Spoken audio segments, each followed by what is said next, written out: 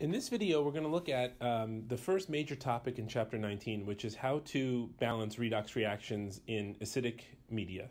So there's two parts to this. We're going to learn how to in the first video, learn how to balance reactions in acidic media. Then we're going to learn how to balance reactions in basic media. And it turns out, though, that this process, the acidic media has a bunch of steps, and then if it asks you to do it in basic media, there's a couple of more add-on steps that you would do at the very end to balance it in base. So we're going to look at the steps for acidic media. Now you'll notice I have all the steps in a slide here. I can't keep the slide up as I'm going through the actual question. So what we're going to do is what I'm going to do is I'm going to suggest that you print this out. So print out this page, steps for balancing redox reactions, and then have it. And then as I go through it, you can look at the page and see what I'm doing relative to those steps. So let's look at the first. Question that involves balancing redox reactions in acidic solution. So what you're going to get is you're going to basically get an equation. It's going to say something like I2 plus NO3 minus gives IO3 minus plus NO2. So let's start with the steps. So the first one is it says assign oxidation numbers to all the atoms present and in the solution, and then identify reactants that are oxidized and which are reduced. So let's do that first. So if we look at I2 solid, this is going to get an oxidation number of 0 because it's an element in its standard state. So that gets a 0. Now for the NO3 minus, we've got O, which is a 2 minus, and we've got 3 of them. So that gives us 6 minus. And then we have an overall minus charge, so this is going to give us a plus 5 charge on the N. So if you don't remember how to do this, you have to go back to Chapter 4 and look at how to do what the rules are for assigning oxidation numbers. And then for IO3 minus, we have 3 times minus 2 is minus 6, and then we have a minus 1, so we get a plus 5 oxidation state on the I. And then for the nitrogen, we have a plus 4 oxidation state because we have 2 O2 minus. So if we look at this, our iodine is being oxidized to the plus 5 oxidation state, and our nitrogen in the nitrate is being reduced to from plus 5 to plus 4. So this one is going to be our ox, and this one is going to be our red. Okay, so that's how we do that. So now the second step is to split them into half reactions. So that's what we're going to do right now. So we have I2 goes to IO3 minus, and then we have NO3 minus goes to NO2. So those are our half reactions that we have.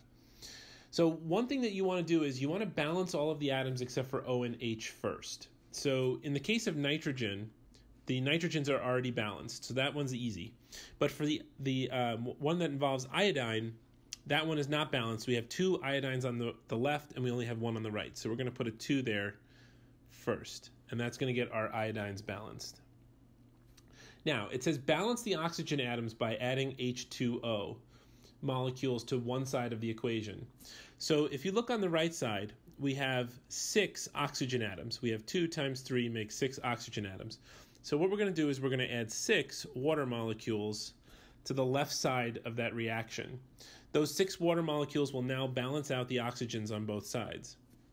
Okay, so then step 3 says add H atoms by adding H plus ions to one side of the equation.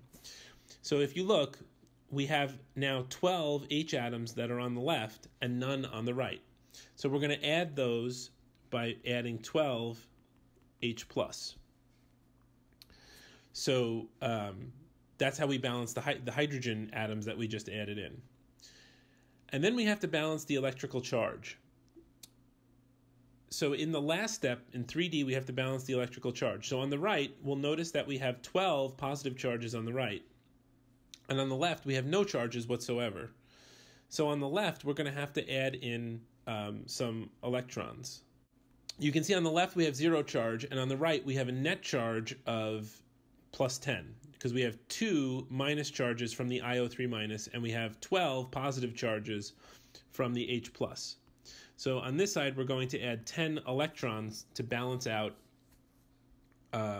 our charge.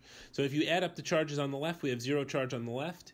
We have 2 minus 1s plus 12 plus 1s, which gives us a net of plus 10. And then we add 10 electrons, which gives us a net of 0. So we're good. So that takes care of step 3 for the left reaction. Now let's do step 3 for the right reaction. So our ends are already balanced. We said that before. So the next thing we're going to balance is the oxygen. So we're going to add a water on the right side. So that water now on the right side adds 2 hydrogen atoms that we have to account for on the left. So we're going to add 2 H plus to the left side.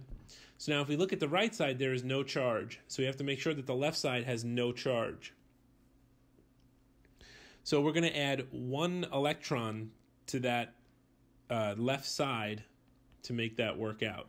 Because now we have the NO3 minus, we have 2 H plus, so that gives us a net of 1 positive charge, and then we have 1 electron, which gives us a net of 0 charge. Okay, so we've completed step 3 for both half reactions. Now it says combine the half reactions into one equation.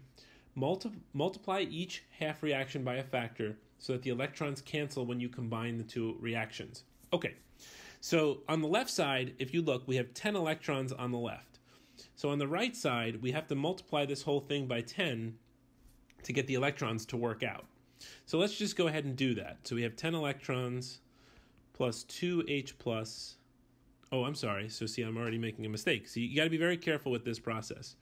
You have to multiply that by 10. So then we're going to get 20H plus 10 NO3 minus is going to give 10 NO2 plus 10 H2O. And so now we have a common number of electrons on the oxidation and the reduction reactions.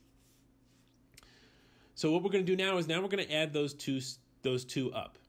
And the way that I like to do this is I like to just write my reactants first and then write my products second. So I'm going to pull from the left equation first my reactants. So we're going to make our combined equation here. And this is going to be long. So we're going to have 6H2O plus I2. That's from the left one. And then we're going to start pulling reactants from the right one. Plus 10 electrons, plus 20H plus 10 NO3 minus. And now we're going to have our products. So we're going to have 2 IO3 minus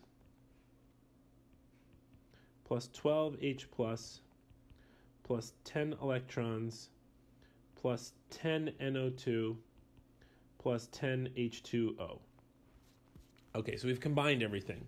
Now it says simplify by canceling species that appear on both sides. So let's start with the waters.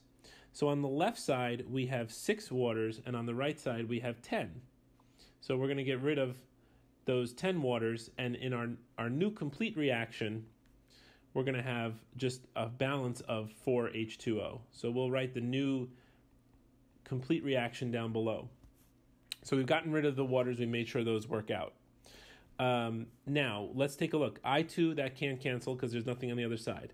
We then have 10 electrons. That's going to cancel with the 10 electrons on the other side. Okay, so now let's do the H pluses. We have 20 H plus on the left and 12 H plus on the right. So that's going to leave a net of 8 H plus on the left. We have 10 NO3 on the left and no NO3s on the right. So now we've gone through and we've checked all of our different things. So what we're left with is I2 plus 8H plus 10 NO3 minus gives 2 IO3 minus plus 10 NO2 plus 4 H2O. Now, we do have to put in phase labels, so this is an important step. So the I2 is a solid. You get that from above. So that phase label is a solid. The H plus is going to be aqueous because it's in solution. The NO3 minus is going to be aqueous. We get that from above. The IO3 minus is going to be aqueous. We get that from the above reaction. The NO2 is a gas. We get that from the above reaction. And the H2O is going to be a liquid. And we get that just by knowing that water is a liquid. So the final balanced reaction is I2 plus 8H plus 10 NO3 minus gives 2 IO3 minus plus 10 NO2 gas plus 4 H2O. Now, it's really important that you guys practice this. These steps require practice. You just have to keep practicing and practicing and practicing until you can do this really quickly, and then you'll have it down. So these are the steps for acidic solution. In the next video, we're going to look at these steps for how to do this in basic solution. So we'll review the steps for the acidic solution, and then we'll add a couple of extra steps on at the end.